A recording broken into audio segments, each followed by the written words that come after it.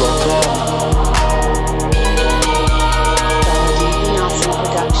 need that fear.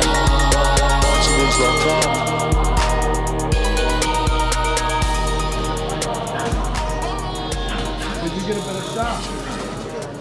Milton Santiago, so talk to me, man. How you feeling coming into this fight, undefeated fighter?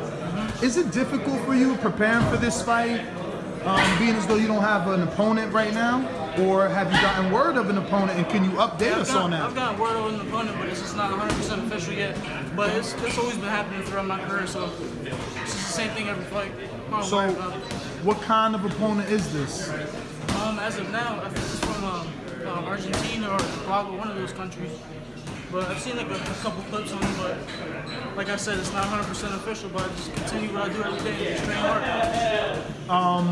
What exactly did you find of your opponent online? YouTube, right? Yeah, just YouTube, like a little, like one fight, I think it was like 2 or 3 years ago. And I just watched a little bit of that to see some of the stuff, some of the kind of stuff he does, and some stuff that's unique from other fighters, and just take it little by little.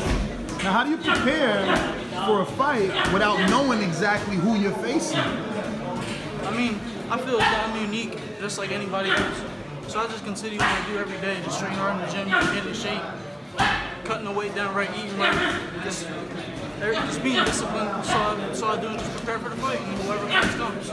Now, for those that might not know you because of the television time, you've obviously shared the ring with a lot of these guys here. You've been in there with Omar Super Douglas, who's going to be on this card versus Javier Fortuna, and I believe you've even been in there with Danny Garcia, right? And Jason Sosa. I mean, so many names that you've shared the ring. What do you pick up in those sparring sessions, in those teaching sessions? What could Milton Santiago pick up? And you know, moving forward, how do you utilize that in the ring?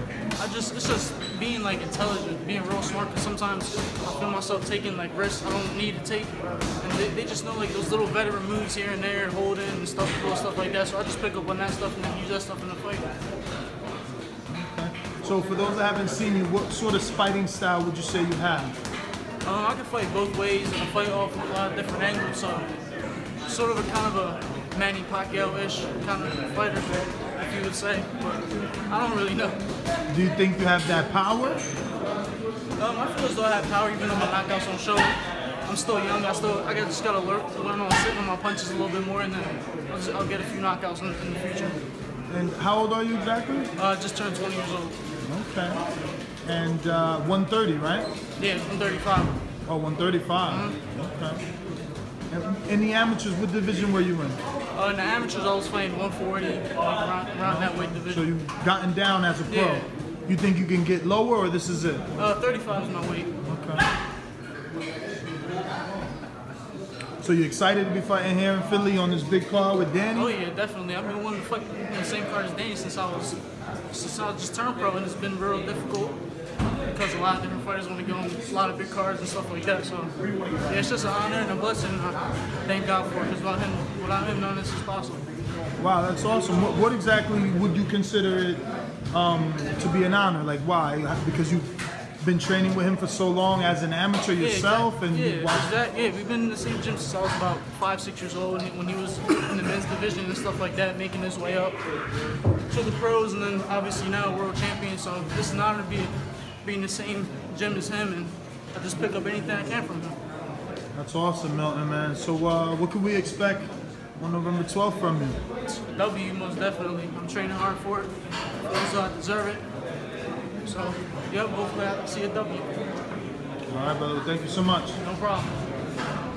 The sight in the game, 'cause see the boxing voice.